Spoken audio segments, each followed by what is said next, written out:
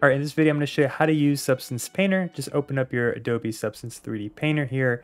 And what you want to do is just click Start Painting right over here. Once you do that, you might get this default file over here. And you just want to go up to Files, go to New. Once you go to New, you want to go to a default template. Just go to this template, ASM PBR Metallic Roughness Starter Asset right here. Change your document resolution from 1024 to 2048. And then you don't need to import cameras, just keep that turned off. Everything else should be fine. Before you go ahead and click OK, because you can't, you have to select your file. Okay, and from here, just select your Rhino export file. You should have exported it as a FBX. So just mine is going to be right here.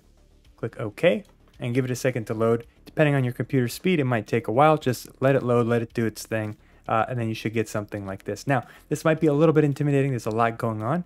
Yours might look a little bit different. Your assets menu might be at the bottom like this, or place it wherever you like. Okay, and these might look a little bit different. Now you might be missing a few things, and if you are, you just go to view, and then there's a bunch of things here that you might want to add. For example, display settings is pretty nice, and you get something like that, and you could just, stick that where you find it to be fitting. I'm gonna stick it kind of down here. Okay, and this is really just for renderings. You don't have to worry about that for now. And then, this is similar to Photoshop. You have layers right here. You have your assets. So these are your different objects. If I turn this off, Material 9 is this object, plastic is this. These are layers in the way you understand it in Rhino. It's not layers in the way you understand it typically in Photoshop, where things add on top of each other and they can multiply to add layered effects on a specific object layer, if that makes sense, right? So you have your object layers, which I'm going to call these things. That's not really how it's understood, but that's the best way to explain it in this case.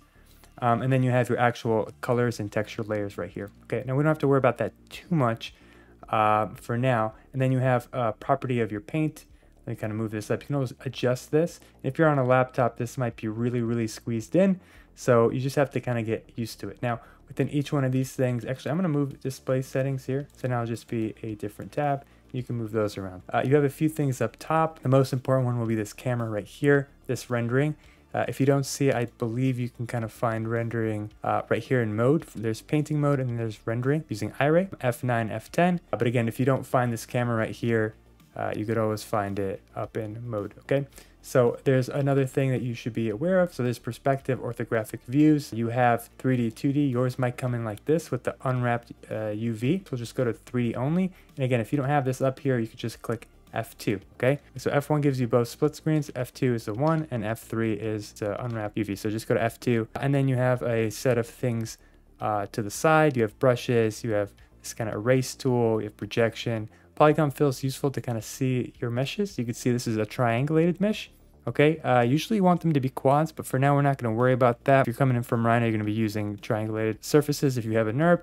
Otherwise, you'd mesh and then quad remesh it. But for now, we're going to unclick that. That's not very important. We'll just go back up to brushes. Now, if you go ahead and grab one of these materials like aluminum and just drag it over an object, it's going to select everything in that plastics object layer and give it this material.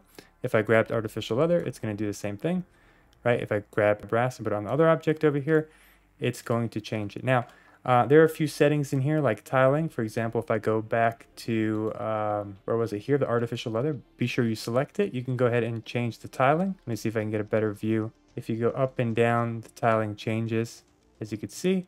Again, I wouldn't worry about that too much. Just don't make it read very blurry or weird like that. Just make sure it's kind of something crisp. And I'll try to paint on top of this. But you notice as I'm drawing over it, you're getting weird spots being highlighted. That's really just the cause of it not unwrapping pretty well. So go ahead and fill everything with a material. So I haven't really covered how you actually move around in this. If you hold down Alt and right click, you'll zoom in and out. If you Alt and left click, you can rotate, and Alt and middle click will be panning. And those are the kind of the primary commands to move around. Okay, so now that we know how to move, we'll just go back to rendering. All you need to do is just come up to this little camera and go to rendering. This is a real-time render engine, meaning that it's going to update automatically, and it should be relatively quick samples of your end result, and give it a second and it'll start rendering. One thing you'll notice is that this background right here, this is the HDR sky. We can turn that off. Everything up here really shouldn't be adjusted. You might want to change your overall kind of view resolution. Right here, you can see you can just adjust that. Probably wouldn't touch it for now. But this is where you're going to save the rendering. We'll do that at the end. But anyway, you want to come down to environmental settings. Right now I'm at this kind of default HDR. If I change the HDR, the background changes, but so does the type of light, the color of the lighting, And this is very important.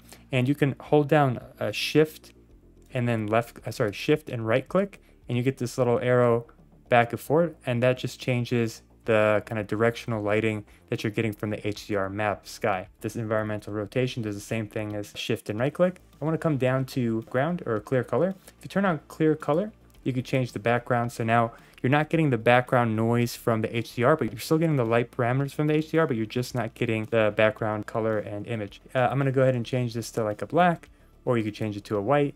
Obviously, this is up to you. If you have black, you're not going to see the shadows at the bottom. Keep it at white for now, and then get out of this by clicking here. And so you can turn off the ground so you don't get any of the ground shadows, but I'm going to keep it on, kind of like that. And then the next aspect we want to cover is camera. Camera, you have a few things. I mean, field of view. This is just kind of getting you closer and further away. This is kind of working like a camera. I'm not going to touch focal length and focal distance, but I will show you aperture. Aperture is going to give you a sense of depth of field. So if you increase it a lot, you start getting a blur. And if you hold down Control and the middle mouse button to be able to control where that depth of field is coming from, you see now I have it in the back over here.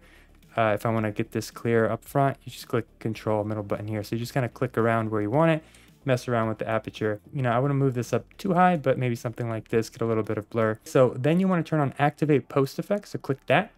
And then you'll see, you might have these checkboxes. If you're using a laptop, you might not see the checkboxes. You might have to kind of scroll to the right to see them, but you want to be sure to turn these on. So I'm going to turn on Vignette for you.